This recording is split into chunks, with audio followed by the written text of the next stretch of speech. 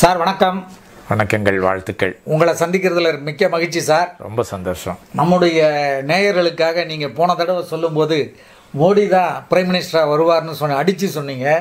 கண்டிப்பாக அவர் தான் ஜெயிப்பார், ஜெயிச்சு அவர் தான் பிரைம் மினிஸ்டராக வருவார்னு சொன்னீங்க. அது மாதிரி 100க்கு 200% நடந்தது.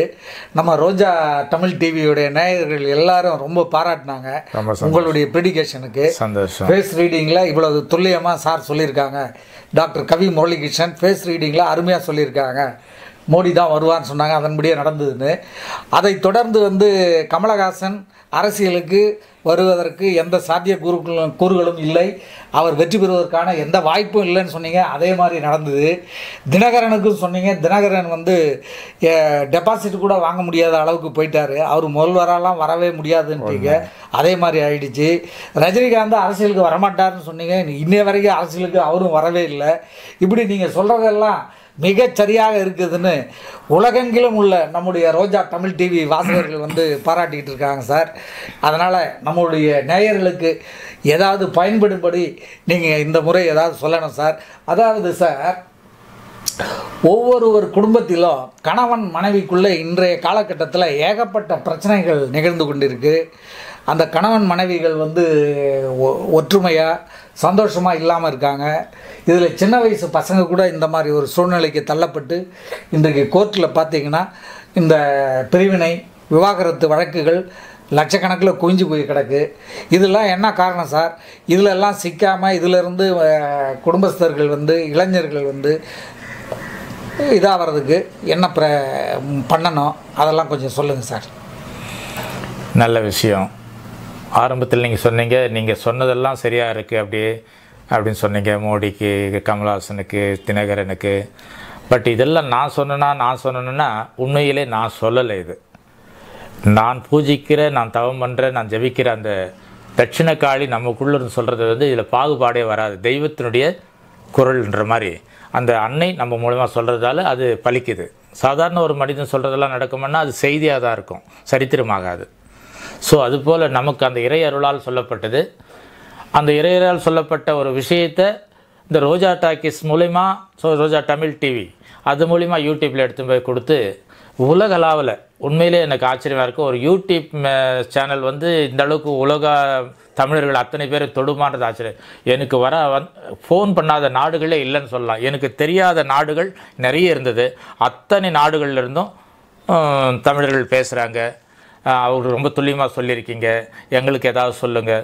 நானும் அவங்கள என்னால் முடிஞ்ச அளவுக்கு எல்லாருக்கும் ஈடு கொடுத்துன்னு தான் இருக்கேன். அவங்களும் சந்தோஷம் அடைஞ்சிட்டு தான் இருக்காங்க. முதல்ல இந்த உலகளாவிய தமிழர்கள், நம்ம இந்தியாவில் இருக்கிற, நம்ம முக்கியமாக தமிழ்நாட்டில் இருக்க அத்தனை தமிழர்களுக்கும் ரோஜா தமிழ் டிவி சார்பாகவும் என்னுடைய ஆன்மீக பயணத்தின் ஸ்ரீ தட்சிணகாளி பீடத்தின் சார்பாகவும் முதற்கண் வணக்கம். இப்போ நல்ல கேள்வி கேட்டீங்க. ஒற்றுமை அப்படின்னு சொல்கிறீங்க. அந்த ஒற்றுமை எதில் முதல்ல நமக்கு போகுதுன்றதை நம்ம பார்க்கலாம். முதல்ல அனைவருக்காக ஒரு சின்ன பிரார்த்தனையை வச்சுட்டு நான் நீங்கள் கேட்ட கேள்விகளுக்கு பதில் சொல்கிறேன். குரு வாழ்க, குவலயம் வாழ்க, பயிர் வாழ்க, பல்லுயிர் வாழ்க வாழ்க. ஓம் காளி ஜெய காளி ஜெய ஜெய காளி. ஓம் காளி ஜெய காளி ஸ்ரீ தட்சிணகாளி. இந்த உலகம் நல்லா இருக்கணும் அப்படின்றதோ, அந்த உலகம் நல்லா இருந்தால் நம்மும் நல்லா இருப்போம். அந்த எண்ணத்தோடு இந்த பிரார்த்தனையை வச்சுட்டு, குடும்பத்தில் பிரச்சனைகள் நிறைய வகையில் இருக்குது.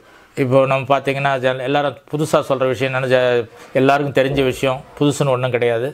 வரதட்சணை அந்த மாதிரிலாம் இருக்குது. ஆனால் உண்மையிலே பேசிக் குடும்பத்தில் எதனால் பிரச்சனை வரும்னா, நீண்ட காலமாக இன்னும் 1000 காலம் கிடைச்சாலும் குழந்தையின்மை அது ஒரு பெரிய காரணம். மருமகள் வீட்டுக்கு வந்தோடனே நம்மளுக்கு எப்படியாவது ஒரு குழந்தையை பெற்று கொடுப்பாளா, நம்மளை தாத்தா பாட்டி ஆக்கிடுவாளான்றது ஒரு நல்ல நியாயமான குடும்பத்துடைய கோரிக்கை. அதே போல் கணவனுக்கும் தனக்கு ஒரு பிள்ளை பிறந்துட்டா நாம் ஒரு அந்தஸ்துக்கு வருவோம், குடும்பஸ்தன்ற நிலைக்கு வருவோம். அது சில பேர் இயற்கையிலே அந்த குழந்தை மேலே ரொம்ப பாசமாக அந்த குழந்தை நமக்கு வீட்டில் பிறக்கலையன்றது. ஸோ இன்றைக்கி எவ்வளோ மருத்துவங்கள் ஆராய்ச்சிகள் ஏதோ செய்தாலும் அதையும் மீறி அந்த குழந்தையின்மைன்றது சில குடும்பத்தில் நடக்குது. அதனால் நிறைய பெண்கள் பாதிக்கிறாங்க. அது யாருடைய குற்றமும் கிடையாது. உடல்நிலை, பிறப்புடைய சூழ்நிலை, விஞ்ஞான ரீதியான விஷயங்கள், இப்படி பல தடைகள், அதையும் மீறி தான் அந்த குழந்தைகள் லட்சக்கணக்கில் பிறந்துன்னு தான் இருக்குது. ஆனால் சில ஆயிரக்கணக்கான குடும்பங்களில் அந்த குழந்தையின்மைன்றதுனால பிரச்சனைகள் வெடித்து மரண அளவு கூட போயிடுறாங்க, அல்லது கோர்ட் அளவுக்கு போயிடுறாங்க விவாகரத்து. அதனால் ரொம்ப எளிமையான ஒரு விஷயத்தை சொல்கிறேன். ஏன்னா என்னை நம்பி இந்த உலகத் தமிழர்கள் அத்தனை 1000 பேர் என்கிட்ட ஃபோன் பண்ணுறாங்கன்னா அவங்களுக்கு நான் ஏதாவது ஒரு காணிக்கை பண்ணணும். என்ன பண்ண முடியும்? நான் இந்த மாதிரி ஒரு அற்புதமான பரிகாரத்தை நான் சொல்கிறேன். அந்த பரிகாரத்தை நீங்கள் புரிஞ்சு போனீங்கன்னா நிச்சயமாக குழந்தை வரம் கொடுக்குற ஒரு கோயில் இருக்குது, அதற்கான தெய்வம் இருக்குது. அங்கே போய் நீங்கள் பண்ணிங்கன்னா கண்டிப்பாக விஞ்ஞானத்தையும் மீறி அந்த மெய்ஞானம் செயல்பட்டு உங்களுக்கான வாரிசை, குழந்தை செல்வத்தை, மழலை செல்வத்தை கண்டிப்பாக நீங்கள் பெறலாம். எந்த கோயில் சார்? என்ன பண்ணணும்? எங்கே இருக்குது அந்த கோயில்? நல்லது. சென்னையிலிருந்து சரியாக ஒரு 65 கிலோமீட்டர் நினைக்கிறேன். நான் துல்லியமாக கிலோமீட்டர் எனக்கு தெரியல. காஞ்சிபுரம் வெள்ளை கேட்டுன்றது எல்லாருக்கும் தெரியும், பெரிய லொக்கேஷன் பாயிண்ட். அங்கேருந்து ஒரு 10-15 கிலோமீட்டர் போனால் ஒரு அற்புதமான திவ்ய தேசம். அது 108 திவ்ய தேச பெருமாள் கோயிலில் அது ஒரு முக்கியமான கோயில். ரொம்ப பழமையான, ஆயிரக்கணக்கான வருடங்களுக்கு முற்பட்ட கோயில். அன்னைக்கு பழைய பேர், அந்த ஊருக்கு பேர் பாலுச்செட்டி சத்திரம். ஓ, பாலுச்செட்டி சத்திரம்.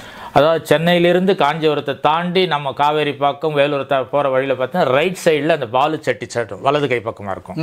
அந்த ஹைவேஸ்லேருந்து இடது பக்கம் பார்த்தீங்கன்னா அதுக்கு பேர் திருப்புக்குழி. திருப்புக்குழி கோயில் இருக்கிற ஊர், கோயில் பேர் அந்த அது பாலுச்செட்டி சத்திரம் தான். அந்த ஹைவேஸ் பிரிச்சதுனால வலது பக்கம் பாலுச்செட்டி சத்திரம், அந்த கோயில் இருக்குதா திருப்புக்குழின்ற பேரும் அதுக்கு கிடைச்சிருக்கு. என்ன கோயில் சார் அது? திவ்ய தேசம். 108 திவ்ய தேசங்களில் மிக பெருமாள் கோயில். பெருமாள் கோயில். அது சுலபமாக நீங்கள் நினைவில் வச்சுக்கணும்னா, வறுத்த பயிரை முளைக்க வைக்கும் மரகத வள்ளி தாயார். ஓஹோ. இது விஞ்ஞானங்களுக்கு அப்பாற்பட்டது. ஆனால் கண்கூட நீங்கள் ஒவ்வொரு குடும்பத்திலும் நீங்கள் பார்க்கலாம். வறுத்த பயிரை எப்படி முளைக்க வைக்க முடியும்? விதை நெல்லை சேமித்து வச்சுக்கும் போதே அந்த நெல்கள் வந்து நமக்கு சிலது முளைக்குது, சில முளைக்காது. அதை சூடுபடுத்தி வறுத்துட்டு இருப்பாடு அது எப்படி முளைக்கும்னா, அந்த அதிசயம் இன்னைக்கும் நடந்துக்கிட்டு இருக்கு. நம்ம சென்னையிலிருந்து 65 கிலோமீட்டர் பக்கத்தில் அந்த நிகழ்ச்சி நடக்குது. ரொம்ப பழமையான கோயில், மிக வரசித்தி பெற்ற கோயில். ஒவ்வொரு அமாவாசைக்கும் தம்பதியோடு அங்கே போகிறோம். சரி சரி சரி. அந்த குழந்தை இல்லாதவங்க தம்பதியோடு போயிட்டு அங்கே அமாவாசை காலையிலேயே பார்த்தீங்கன்னா அந்த குருக்களுக்கு சொன்னோம்னா ஒரு 9 மணி வாக்கில் அலோவ் பண்ணுவாங்க உள்ள கோயிலுக்குள்ள. அப்போது பயிர் இருக்கு இல்லையா, அந்த உளுந்து பயிர் பச்சையாக இருக்கும், அந்த உளுந்து பயிரை வறுத்துருவாங்க. கோயிலே வறுத்துருவாங்க. அந்த குருக்கள் பட்டாசிகளே கொடுப்பாங்க. அது பேர் வறுத்த பயிர். ஓ, போற தம்பதிகள் வறுக்கணும்? இல்லை, அவங்க ரெடியாக வச்சிருப்பாங்க வறுத்த பயிர். அப்படி வறுத்த பயிரை அந்த சன்னிதானத்தை கருவறைக்கு கூப்பிட்டு அந்த குளத்தில் முழுகி ஈரத்துணியோடு போயிட்டு அந்த முந்தானியில் அந்த வறுத்த பயிரை வச்சு கட்டிடுவாங்க. கட்டிட்டா அன்னைக்கு முழுக்க எத்தனை மணிக்கு கட்டுறாங்களோ அன்னையிலிருந்து அந்த நேரத்திலிருந்து துவங்கி அந்த இரவும் அங்கேயே தங்கி மறுநாள் காலையில் அந்த முடிச்சு அவுத்து பார்ப்பாங்க. அந்த 24 மணி நேரம், ஏறக்குறைய 24 மணி நேரம் வச்சுக்கிட்டா கூட அந்த 24 மணி நேரம் கணவன் ஆகியவர் அந்த வறுத்த பயிர் கட்டைய அந்த முடிச்சு மேலே சிறிது தண்ணீர் விட்டுக்கிட்டே இருப்பாங்க. அது ஈரமாகவே இருக்கும். இரவுலேயும் இது தொடரும். உறவினர்கள் போனால் அங்கே பக்கத்தில் வீடு வாடகை எடுத்துக்கலாம், தெரிஞ்சவங்க கொடுக்குறாங்க, அந்த வசதியெல்லாம் இருக்குது. அதனால் 4 பேர் 5 பேராக துணையாக கூட போகலாம். முக்கியமாக போக வேண்டியது கணவன் மனைவி. கணவனால் வர முடியலன்னா மாமியார் அம்மா அந்த மாதிரி உதவிக்கு போகலாம். ஆனால் கூட இருக்கிறவங்க அந்த முளை கட்டிய அந்த வறுத்த பயிர் கட்டிய அந்த முந்தானையம் மேலே ஈரத்தை தண்ணியை ஊற்றிக்கிட்டே இருக்கணும். மறுநாள் அர்ச்சனை எல்லாம் முடிஞ்சு நீங்கள் அந்த கருவறையில் போயிட்டு அந்த முடிச்சு அவுக்கும் போது அந்த பயிர்கள் முளைவிட்டிருக்கும். முளைவிட்ட பயிர் யார் மடியில் இருக்கோ அந்த கருவறையில் அந்த வயிற்றில் கண்டிப்பாக குழந்தை பிறக்குது. இது ஆயிரக்கணக்கான லட்சக்கணக்கான மக்களுடைய யதார்த்தமான பிரார்த்தனை இது. ஓஹோ, சரி சரி. அதனால மறுபடியும் உங்களுக்கு சொல்கிறேன், சென்னையிலிருந்து 65 கிலோமீட்டர் திருப்புக்குழி திவ்ய தேசங்களில் ஒன்று.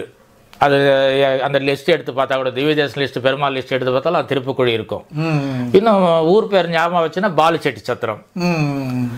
சின்ன ரூட் வண்டிலாம் எதுவும் நிற்கிறது இல்லை, ஹைவேஸ் வண்டியில் எல்லாம் போயிட்டே இருக்கும். அதனால் காஞ்சிபுரத்துலேருந்து நீங்கள் டவுன் பஸ்ஸில் போகலாம், இல்லை கார் வசதி இருக்கிறவங்க நீங்கள் நேராகவே அந்த கோயிலுக்கு போயிடலாம்.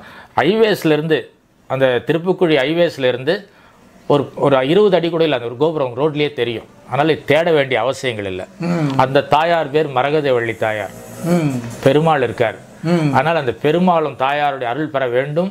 அவர்கள் ஆசியில் உங்களுக்கு குழந்தை வேணும்னா, குழந்தை இல்லா தம்பதிகள் இறைவனை வேண்டி அந்த பக்தியோடு அவங்க அங்கே நடக்கிற அந்த பரிகாரத்தை செய்தால் எந்த காசும் செலவில்லாமல் அந்த குழந்தை பாக்கியம் பிறக்கும். சரியா? இந்த வம்ச வாரிசு வேணுமென்றால் வருத்த பயிரை முளைக்க வைக்கும் மரகதத்த வள்ளி தாயாரை நாடி சென்று அங்கு மடிப்பிச்சை கேட்டு அந்த மடியில் வருத்த பயிரை கட்டி 24 மணி நேரம், அதாவது ஒரு நாள் முழுக்க அதை ஈரத்தில் வச்சுருந்து மறுநாள் பிரித்து பார்க்குறப்போ முளைக்கிற அதிசயம் என்றைக்கும் நடந்துகிட்ருக்கு. இந்த விஞ்ஞான உலகில் 21ஆவது நூற்றாண்டில் இது ஆயிரக்கணக்கான ஆண்டுகளை நடந்துக்கிட்டு தான் இருக்குது. அங்கே போனால் தெரியும். அந்த குழந்தை பிறந்து மறுபடியும் காணிக்கை சேர்த்து எத்தனை பேர் வராங்க நம்ம பார்க்கலாம். எடைக்கு எடை அந்த மாதிரி ஏதோ வேண்டுங்களெல்லாம் செய்கிறாங்க. ஸோ அவங்க சத்தியாசாரத்துக்கு அது பிரார்த்தனையாக வேண்டிக்கலாம். வேண்டுனா தான் குழந்தை இருக்குன்னு இல்லை. இந்த மாதிரி காணிக்கை செலுத்துறவங்க தான் இருக்குது. இல்லாதவங்க, வசதி இல்லாதவங்க கூட ஐயா உனக்கு நமஸ்காரம் பண்ணுறேன், உனக்கு அடியனாக இருக்கேன், உங்களை பக்தியாக பூசிக்கிறேன்ற ஒரு விண்ணப்பத்தை வச்சு கூட அந்த நீங்கள் முளைக்க வைக்கலாம். அந்த பயிரை முளைக்க வச்சு பார்த்தீங்கன்னா தெரியும் நம்ம குழந்தை இருக்கா இல்லையான்னு. ஒரு 100 பேர் அப்படி கட்டுறாங்கன்னா ஒருத்தர் 2 பேருக்கு அந்த முளைக்காது. அப்படி முளை இல்லை என்றால் அந்த பெண்ணுக்கு வாரிசு இல்லைன்றது உறுதிப்படுத்திக்கலாம் நீங்கள். இவ்வளோ தெளிவான பரிகாரம். ஆகவே குழந்தை இல்லாதவங்க மருத்துவம் பண்ணுங்கள், விஞ்ஞான முறை ஆராய்ச்சி பண்ணுங்கள், டாக்டர்கிட்ட போங்க. ஆனால் அந்த விஞ்ஞானமும் அந்த மருத்துவத்திற்கும் ஒரு சக்தி வரணும். அதுவும் நமக்கு அந்த உடலில் அமிர்தமாக மாறி வேலை செய்யணும்னா நீங்கள் கண்டிப்பாக திருப்புக்குழிக்கு போயிட்டு அந்த பெருமாள் வம்ச வளத்தோடு வாழ இறைவனை பிரார்த்திக்கிறேன். நன்றி, ஆசீர்வாதம். ரொம்ப நன்றி சார். இந்த ஒரு பரிகாரத்தை, எளிமையான பரிகாரம், செலவில்லாமல் நம்மளுடைய ரோஜா தமிழ் டிவி நேயர்களுக்கு சொல்லியிருக்கீங்க. அனைவரும் பயன்பெறட்டும். ரொம்ப நன்றி சார். சந்தோஷம்.